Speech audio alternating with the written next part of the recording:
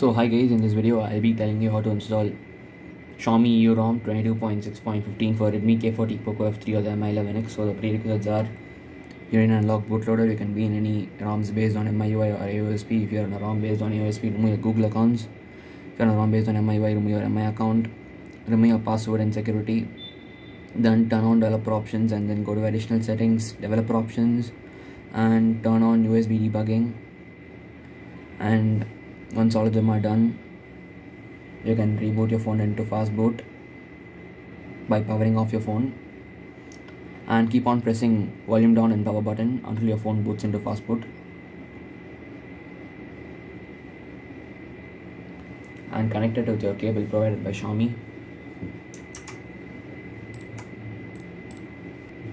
You can go into your bin, you can go into your Windows, and you can type your CMD and type Fastboot devices.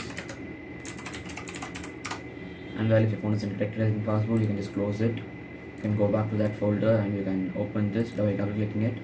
Now it says you're going to wipe all your data and internal storage. It means it will delete all your pictures, videos and stuff kept in your phone, so you need to take a backup of it. Now type Y and click on enter.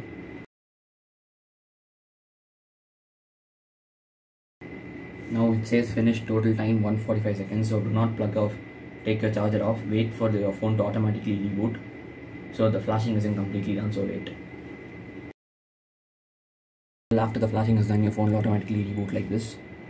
Now let's wait. So this ROM is based on EU and the booting is going to cost 10 to 15 minutes, so please don't think your phone is in a boot loop. Just wait for your phone to boot.